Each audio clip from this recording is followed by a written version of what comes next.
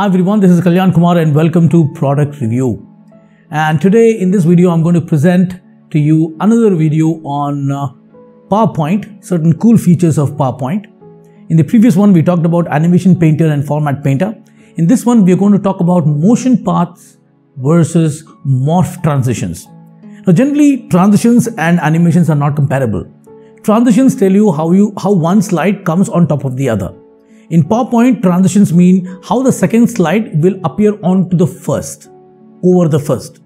In Keynote of Mac, there it tells you how each slide disappears. So these two are the basic differences. But transitions are basically slide transitions, how one slide appears on the other in PowerPoint. And motion paths are animations where you can make an object move from one position to the other. Let me give you a basic overview of these. And let's see what all we can do with this. Alright, so let me draw a circle now. I've got a PowerPoint 2016 template open. Let me draw a circle. Okay, so this is the first slide in which I've drawn the circle. And I duplicate it, I go to the next one. Now, in the first one, I can make this circle move by using animation. So first I do is select this object, go to animation, add animation. So let's find the custom path. So what I do, I click here and then I drag it anywhere I want. Let's say I want it at this point. So PowerPoint tells you where it begins and where it ends. Right now it does not begin right where the circle is. So I'm going to move this point a little bit down so that the shadow of the circle moves properly to the circle. Okay. So this motion part tells you the circle is going to move from here to here. Now let's see what happens. Now remember, you just find an initial jerk, slight initial jerk. That's because this path is not properly aligned. Say for example, this is what it is supposed to be. So what we'll do is we'll try and make sure that they fit perfectly and see, there's no jerk, it moves here. Now I can do the same thing with transition. So I've got this object here, duplicate, and this one I'm going to tell you how it appears. Transition, I'm going to do morph, and then I'm going to put it right here. So what you have to do is, in slide 1 you keep the object in one place. In slide 2, you keep the object in a different place, and the last slide should have morph transition selected. Now see what happens. This is slide 2, moves to slide 1. Even with transition, this happens. So here you don't have to bother about creating any animation. The transition itself is able to help you animate. Now, how can we use this morph transition and the other transition in certain more creative ways? Well, this is how you do that. Let's go back here. Let's remove all these texts. Let's remove these slides for the time being. Now, what I do is I'm going to create a text box and I'm going to write a text in it. And to make it easier for me, I'm just going to write a 3-letter word and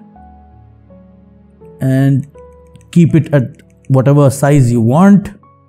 I'm going to keep it centered, and okay, since only 3 alphabets, I can keep it any way you want. Let me align it at the center and align it in the middle. And let's say you want to change your font, do whatever font you want to keep. Let's say Britannic bold. I think that's sufficient. And let's keep it red. Alright, now what you do is that if you want this text to be animated, let's say the animation I want is that I've got A, N and D at different positions of the slide, and I want all of them to come and remain in the position where I really want them to be. So I want them to be in the center of the slide stating and A comes from a different position, N comes from a different position, D comes from a different position. And this is how it's done. Now, if I want to use the motion path, this is the way I would do. I would first copy this and I'll keep 2 copies of this. Copy this keep one more copy of this. And then what I do, that this one, the basic one, I'm going to change its color to black or to any other color, so that I can, when I put this text on top of this, I'm able to see whether it has been exactly placed or not. Now what you need to do is, you have to write the letters A and D separately. They're separate entities. So A will be animated separately, N will be animated separately, D will be animated separately.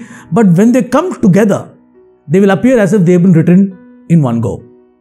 So it is very essential that you write AND in a given font in one single text box. Then copy the text box and write each and every alphabet separately. And try to make this alphabet fit and superimpose exactly on top of the text box given below. So what I'm going to do is, I'm going to remove N and D from here. I'm only going to bring A. And then I'm going to try and keep A on top of this. Now I really don't know whether it's perfectly fitted or not. So I'm going to zoom in. As you can see, that's the reason I kept this as black, so that I will be able to see this. So what I'm going to do is, I'm going to nudge this to the left. And now you see it's perfectly fitted. Okay, so that was the purpose of keeping that as black. So let's again copy this. And now remove A and D. Keep only N. So I bring it here. And let's see if N has gone perfectly or not. No, it has. It is very essential that you keep it perfectly on top of the other. Otherwise the text will look very odd. It would not look as if you've written it in one go. And now, since we have done everything else, we just have to remove this and put D. And now bring the D here, put it on top, zoom in as much as you can.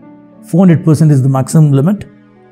And there you go. It's perfectly on top of the black. Now we're going to remove the black thing, or you can keep the black thing here if you want. It's up to you. If you want, you can remove the black thing. If you want, you can keep it. Depends upon what you want out of it. Now you got this AND written, but A and D are different. So now what you got to do is select A, let's say, go to animation, add animation, custom path. You can use any path that you want. And let's say I want the A to come from this corner. So, and you can see that this A is actually going to come from this corner. Okay. Now what you do is, you click this part, this motion part, go to the animation pane. This has been selected here. Now in the animation pane, click effect options. When you get the effect options, it says unlocked in path. Make it locked. The difference between unlocked and locked is that if it is unlocked, let's say, let's keep it as unlocked. Okay, click here. Now, if I remove this A, the animation will move with it. I don't want that. So what I do is, I go to effect options, I say locked. When I lock it, this guy, I can move and the animation will not move. But before I show you that, let me also show you something here. That this is a problem. You see, this, if you just zoom in and see, can you see that there is a bit of this red and there's a light red here? That is the place from which, that's the place to which it will actually go to. So make sure that they align themselves properly. Okay. So A has been aligned. Now what I do is, I'm going to reverse the path. Remember, we want the A to come from here to here, not to go from here. Right now I clicked here first, then I clicked here later. It means the A is going to migrate from here to here. I want it the other way around, so I'm going to reverse it.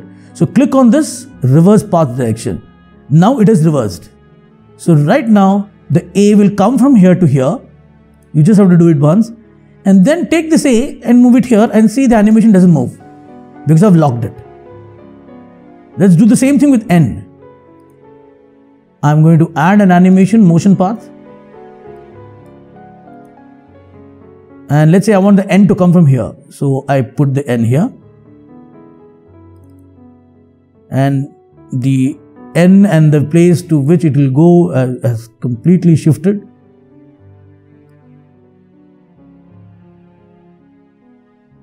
So let them be properly aligned. Yeah, they're properly aligned now. Again, we do reverse path. And then we lock it. locked. And now this guy will go here. You can keep it anywhere because it's outside the frame. If this were inside the frame, then you have to make sure that it exactly goes into the spot where you want. Otherwise, there will be a jerky motion. So let's do the same with D. Custom path. Let's say I want the D to come from the bottom. So here, the D is here. And again, I have to ensure that they are properly aligned. This is a new problem that has come up with this in 2010 and in 2016. In 2010, it wasn't there. You could click anywhere and it would properly be aligned. But anyway, it doesn't matter. We select this and we say reverse path direction. And then in the animation pane, I go to effect and I say logged. And I'm going to bring this guy over here. So now see what we have done. We have put A and D. We have put A and D outside the slide. And they will from the outside move together. And right now, of course, I have not set it to move together. Let them all come together. So I say not on click. I'm going to say with previous. So let's see the preview of how it works. So isn't it cool? The A and D come from different directions and they enter into the slide like this. Now I can do the same thing with morph animation. Now in the case of morph animation, what I'm going to do, it's much more easier. So let me introduce a new slide here. And let me create my own text box. We don't need it to be zoomed out. Insert text box. And I say and increase the size. Now again, you have to ensure that you write each alphabet separately. So what I'm going to do, I've written and here. I copy this and I write only A in this. Reduce this text box size if you want. Make it red. Now place it anywhere you want. You can place it here. Copy this. N. Place the N anywhere you want, wherever you want it to come from. And you want D. You place it anywhere. Duplicate this slide. Remove this and from the first slide because you don't want the black and there. We want the and black only in order to help us align the red ones.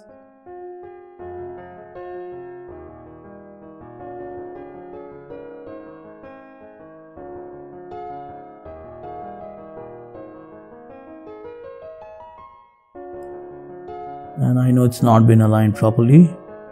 Alright, now it's aligned properly. Remove all these guys. Remove the black text. And the third one should have the transition morph selected. Now let's look at this. Is the second slide. I'm seeing the slideshow now. Look. The same thing that you get. The same thing. If I hit the up key, the upper arrow key, it goes back. Lower arrow key, it comes back. So basically, this was the morph transition versus the motion path in PowerPoint 2016. The morph transition is one of the most amazing pieces of transitions that PowerPoint has introduced. Of course, Keynote already had it. It was called Magic Move. But now PowerPoint also has it. It is started right after 2010 PowerPoint. In 2010, you don't have it, only on the later version 13 and 16. So I hope this video helped you in understanding how this particular transition is done, how this kind of animation is done, how useful it is for your PowerPoint. So with that, I conclude this video. If you haven't subscribed to this channel, I encourage you to subscribe to it. I make a lot of tech related videos, gadget reviews, product reviews, software reviews, web-based application. I showcase how to do videos, top 10 videos, and various types of tech-related concepts are being explained here in depth. So with that, I take your leave. I hope you liked the video. If you did, hit the thumbs up button, and once you subscribe, also hit the bell notification on top to get the intimation right on time. With that, this is Kalyan Kumar signing off. Have a great day. Goodbye, and thank you for watching. you.